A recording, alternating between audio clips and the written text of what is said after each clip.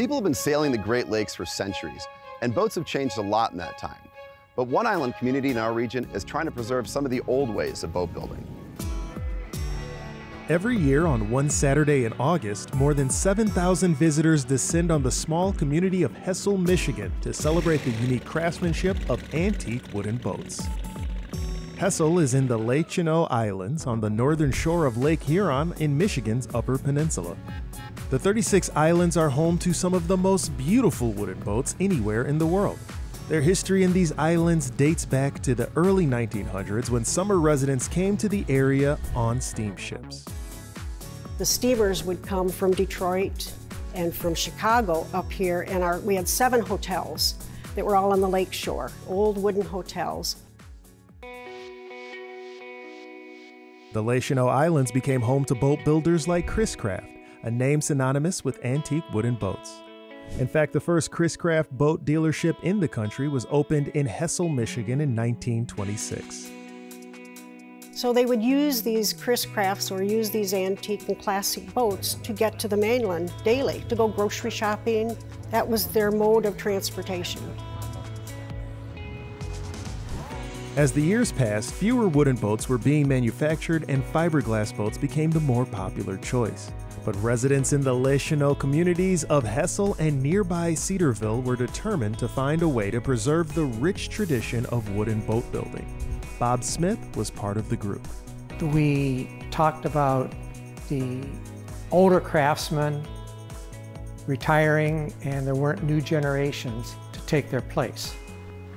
Well, with the history of the boat building and Les Cheneaux in general, we didn't want to lose that craftsmanship. So the community decided to build a school to teach the art of wooden boat building. The Great Lakes Boat Building School opened its doors in 2005 and has trained more than 200 students who have gone on to successful careers in the marine industry. Hi Ken, this is Nikki calling from Great Lakes Boat Building School. How are you? Nikki Story is the school's president. We offer 2 programs. We have our Comprehensive Career Wood Boat Building Program, which is the foundation of the school and has been here in place for 16 years. It's evolved and changed over time. And then we also have our Marine Service Technology Program, which actually has an exclusive partnership with the marine manufacturer Mercury Marine. So that's a really neat thing about our programs as well. Each program is 12 months long and has between 12 and 24 students. Most are between the ages of 18 and 45, and most are from the Midwest. Sometimes we pick up students from the East Coast or the West Coast, but the majority come right here from either Michigan or Wisconsin, Ohio, New York. We pull students from there too. In addition, every year we seem to pull in a student from overseas. We've had a student from France, the Bahamas, Australia, so it just adds a lot to the diversity of the groups here. That come down at all there, Brennan? Matt Edmondson was a student at the school before becoming the lead instructor. Truthfully, because that stuff's waterproof, it's okay if paint doesn't stick to the actual seam. We focus on traditional boat building in the first portion of the year, which is focusing on holding pieces of wood together with mechanical fasteners like rivets and bolts and screws. And then we kind of shift into using the modern materials like epoxy and fiberglass, and how do we kind of marry that with wood to make a modern version of a wooden boat, which we would call wood composite. Cedar strip or a laminated boat would be an example of that. And then we move into restoration. I would say that in the wooden boat world, restoration and repair and maintenance is probably the lion's share of wooden boating as we see it today. A lot of boats to take care of and repair. I would say it draws a lot of interest from the general public because, you know, it's like old cars or old airplanes or whatever. You know, it's cool, it's a piece of our history. Mike Latch is a student from Michigan. We learned how to plan out the boats, figure out what needs to go where, proper measurements, how to align everything properly so that way you get a really nice shear line on the boats. If you look at this boat, the way that it rolls as it goes back, learning things like that. Mike has been working to bring new life to a unique wooden utility boat.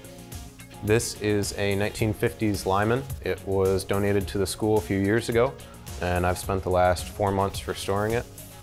Currently, right now, I am sanding it to put the finish coat on the varnished parts of it. Before, I was replacing the planks and the frames and the ribs and the bulkhead, and the transom had to be replaced. Most of it was pretty rotted. It hadn't been taken care of over the last several decades, and so we restored it. Mike has interviews scheduled with several Michigan marine companies and is even considering working on tall ships in the future. I'm 95% tactile learner, so I need to work with my hands, and being in an industry where I can work with my hands constantly is exactly what I need. I love doing it every day. Will Berryhill came to the school from Indiana. His class recently finished building a boat called a skiff. It needed a floor to be put in, like the seats, the deck, the bulkheads, putting the motor on it. All that stuff still had to be done. So our class took care of that. It was just beautiful when we pulled it out of the finishing room.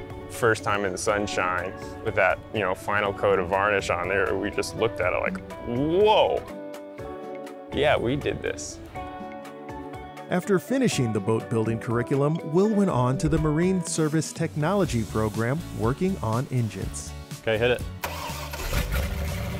Will says he plans to stay in the Les Cheneaux Islands and work at one of the boat shops in the area when he graduates. He shouldn't have a problem finding employment. The school has a 100% placement rate, and some potential employers have even offered scholarships and sponsorships to students. All of our students have offers, and actually really great offers. Students going to Wisconsin, students going to Texas, many staying right here in Michigan. It's a thriving industry, and an industry that is just desperate for employees. We're seeing a peak right now in the marine industry where there's a huge demand for boats and having work done on boats, but there's a huge skills gap, as we see with a lot of other trades as well. So really, students can write their own ticket right now. They can go pretty much wherever they want. Wherever these students go, the lessons of the Les Cheneaux and the Great Lakes Boat Building School will hopefully keep the beauty of these wooden boats alive for future generations to enjoy.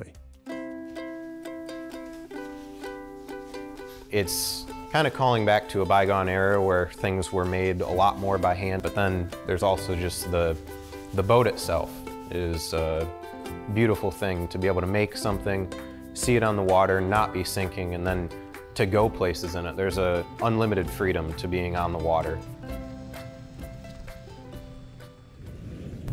At Great Lakes Now, we aim to cover the Great Lakes region and the people who live here, like you. Please follow us on social media, subscribe to our YouTube channel, and sign up for our newsletter at greatlakesnow.org.